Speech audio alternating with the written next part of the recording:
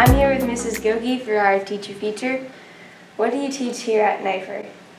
I teach 6th grade math and science, food science, and digital citizenship. Why did you choose the science and math as your job? Well, it's been a while ago that I started teaching, 22 years, and science was the one subject that I never got bored with. And I actually started teaching math later in my career, so science just always got me jazzed. What's your favorite thing about teaching at Nipher? Well, I'd have to say when a lesson goes really well and the students get super excited and they're just happy and joyful during the learning process. So that always makes me happy when my students are really enjoying learning about science or math.